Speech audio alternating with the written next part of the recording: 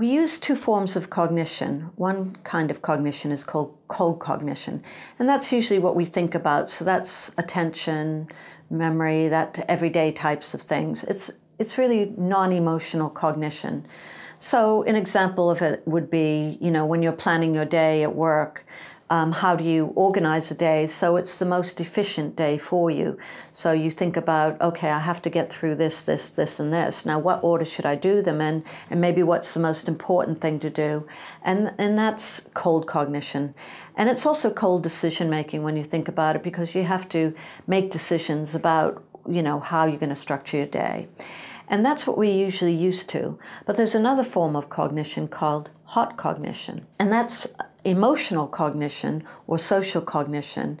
And it's also the type of cognition that involves a conflict between risk and reward. So you have to make decisions that are risky and where you stand a lot to gain, but also you might lose a lot. And frequently when I'm talking to my students about hot cognition, I say it's a kind of cognition where, suppose you're a student at university and all your friends have just finished their exams and they're about to go out to the pub to celebrate. And one of them says to you, look, I know you've got one exam left to do tomorrow morning, but why don't you come out with us anyway and celebrate because you're nearly done. And by the way, we've got this lady that you'd like to meet is coming out with us. So come and join us at the pub and celebrate. And then you have to make a decision quite quickly. Are you going to join your friends, or are you going to do the right thing and stay, maybe study for your exam the next morning and get a good night's sleep so you've consolidated all your memories for that studying that you've done, and you feel fresh when you go into the exam. So you've got a lot to gain, because it would be great fun to go out with your friends, and you might also meet this person you've been interested in meeting, but a lot to lose, because it's actually your future. If you don't get a good exam mark, if you don't do well on the exam, it could affect outcome in the future too. So that kind of decision making is called hot decision making. So for most of us, the hot and cold cognition is very well balanced, but we can find that there's problems in different neuropsychiatric disorders, such as mania, for instance, or in neurodegenerative conditions like frontal dementia, and I'll talk a little bit about that later.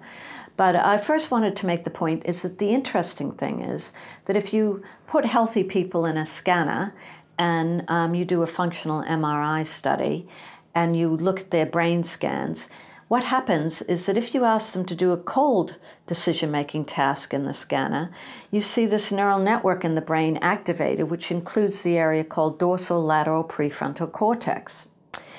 Interestingly, if you put them in the scanner and ask them to do a hot cognitive task, maybe a risky decision-making task like the Cambridge Gamble task, what you find is it activates a different neurocircuitry in the brain, again including an area of frontal cortex, but this time it's orbital frontal cortex that gets activated. So you can see a different neural network in two sort of different neural networks for this hot decision-making versus the cold decision-making. So the interesting thing is when we put people in the scanner and we might ask them to do a cold decision-making task, so perhaps they have to decide on whether or not how many moves it might take to do a particular problem, and it's a cold decision-making task. What we find is that it activates the circuit in the brain, which includes an area in the brain called dorsolateral prefrontal cortex. Now, in contrast, if we ask them to do, say, the Cantab Cambridge gambling task, which is a risky decision-making task, what we find is it activates a different neurocircuitry in the brain, and this involves an area called orbital frontal cortex, which is kind of behind the eyes. So these two types of decision actually activate different neurocircuitry in the brain. Now, what we found is that in patient groups, you can actually find that there's a dissociation between this, so that if you have, say, brain injury in dorsolateral prefrontal cortex, you can find that they're okay with their hot decision-making, but they can't do their cold decision-making. Whereas, say, if you take people with frontal dementia, which affects the orbital frontal cortex, you can see that they're very poor at making these risky decisions. And we know that this manifests itself in their daily living because they do risky things and they have personality changes. And you can see that they're affected in their risky decision making, but their cold decision making is still intact. Now, I've also looked at this in a different type of area because I've been interested in what makes for a good entrepreneurial brain. How do entrepreneurs think differently from the rest of us? So in this study, which I published in Nature, we looked at entrepreneurs and compared them with high-level managers because we thought that was a good comparison group. So the entrepreneurs had to have started up at least 2 companies, and they were from the what we call the Cambridge Silicon Fen. And so we have a cluster here of high technology clusters, so we're able to get entrepreneurs. And they had to have started up 2 companies, and they had to have been regarded by their peers as entrepreneurs. And then we took another group, which is high-level managers who had never started any companies up before, but were the same age and ability as these entrepreneurs in general, so the same sort of IQ and age. And we compared them on a number of tasks. And what we found was that on the cold decision-making task, entrepreneurs and managers were just as good as each other. But on the hot decision-making tasks, we found these differences came out. And so the interesting thing was, these people, the entrepreneurs and managers, were about 50 years of age on average. But we found that the entrepreneurs were showing risky sort of betting behavior on these hot decision-making tasks at the level of 21 to 27-year-olds. So they were very risky. But this was combined with when we measured their ability to problem solve flexibly, how good were they when they got stuck in a problem of quickly changing to a new solution so that they could solve the problem. They were very fast at this. So this risky decision making was combined with good cold cognitive planning, but also with an ability to problem solve really rapidly. When we looked at the managers, we found that when they couldn't solve the problem on the first occasion, they couldn't switch like the entrepreneurs could. They weren't that cognitively flexible that they could switch. They got a bit stuck. They kept trying to do the same solution again and again and again. So this is the way we can find out these interesting differences between how people are superior at cold and hot cognition. And this is very important, for instance, for people who are, say, venture capitalists, because you can just imagine that when you are a venture capitalist and you're trying to decide where should I put my money, I could risk all this money and I could gain a lot, but I could lose this money. You have to evaluate business plans, and that's cold decision making. You have to say, you know, what are they making? Where are they going to make it? Have they done the most optimal costing for all these pieces to make the parts and that sort of thing? And that's a cold business plan that you're evaluating. But then when you meet people and you actually ask them questions and you probe, and so when the difference is that when the venture capitalist then comes into a situation where he has to evaluate who he's going to give the money to or who he or she is going to give the money to, they have to decide, does this person really know what they're doing? And that's more of a hot decision-making process. And there you have to, ask questions, and then you determine whether somebody really knows what they're talking about. It's almost like a gut sensation. And you can imagine that this kind of hot cognition is very important for us to read other people. It's the kind of cognition required for theory of mind, that we can have a good discussion with somebody because we know we can read them. We can know when they're getting disinterested or getting bored. And this is something that, of course, in certain neuropsychiatric disorders like Asperger's syndrome or autism spectrum disorder, people have trouble with. They can't read other people's minds. They can't understand the emotional and social context that they're dealing with.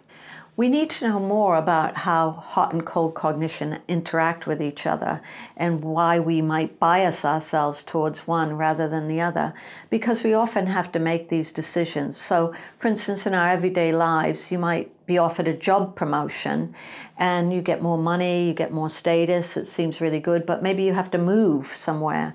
So you have to leave your friends and family. And that's, of course, got an emotional and social context to it. So then we have to figure out, how do we bias these different decisions? And how can we get the most? How can we make the most optimal decisions? So we want to make sure that our decisions are the best that they can be. And that requires both a nice combination of hot and cold. And we can see in neuropsychiatric disorders and brain injury, when this goes badly wrong, how poor our decisions can be. So for instance, somebody with mania, where they have problems in hot decision-making, risky decisions, they may max their credit cards, so they go and spend everything, or they may put themselves in circumstances where it's very dangerous because they start talking to people randomly who they don't really know what they're like, and maybe go out with them and they don't really have any background for knowing who these people are. So you can make unfortunate and dangerous, risky decisions, or ones that affect your economy and so forth, if you don't have it well in balance. So we need to know more about how to keep that in balance, and we need to know what mechanisms, what drugs will help us treat these sorts of disorders in neuropsychiatric disorders, brain injury, where these things get out of balance. And we have some good evidence for the cold cognition, but we have less evidence for hot cognition. Although we recently had done a study with patients with schizophrenia where we asked them to recognize facial expressions. So they had to say, is that a happy face? Is that a sad face? That type of thing. And what we did find is that when we added on modafinil to their antipsychotic medication, we did get improvements in their ability to recognize these emotional faces. So it did seem that there may be ways that we can improve this hot cognition processes through drugs as well. What we don't know is other things about what might be the difference between somebody who gambles and somebody who's an entrepreneur. I mean, both of them are taking risks, obviously. But part of it is that you have to make good quality decisions. And this is probably the difference between these two groups. Because entrepreneurs are very good at making good quality decisions, but gamblers are probably not. So this is something that my colleague Luke Clark works on, and he's found that frequently they get into a kind of superstitious behavior. Something occurs or co-occurs, like they have what's called a near miss when they're playing maybe a one-armed bandit, where almost everything comes up, but not everything comes up. And then they think, oh, I'm onto something. So they make these inferences, which they really shouldn't make because, of course, it's all chance. And obviously, entrepreneurs are quite different in the sense that they, first of all, they have good cold decision making. So they've evaluated very carefully when they're going to, make a decision about a business or go into some area.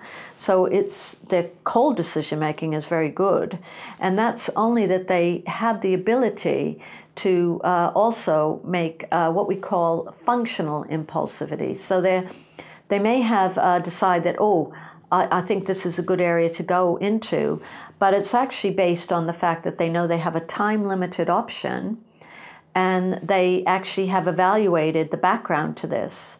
So they're making quite good quality decisions, along with obviously having some risk tolerance. They're able to tolerate the risk of doing that.